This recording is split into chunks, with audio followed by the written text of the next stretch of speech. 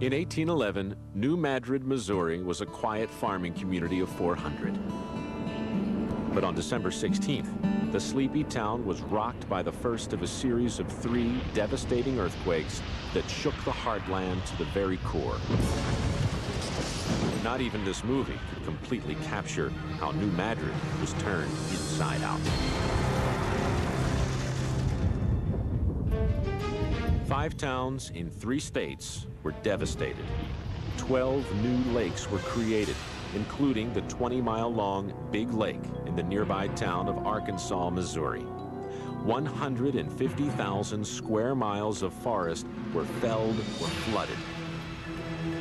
And on February 7th, the last and strongest of the 3 quakes even caused the mighty Mississippi River to flow backwards.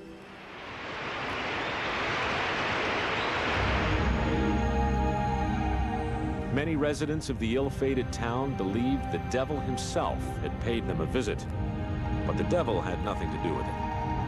The earth had slipped along a 150-mile fault line.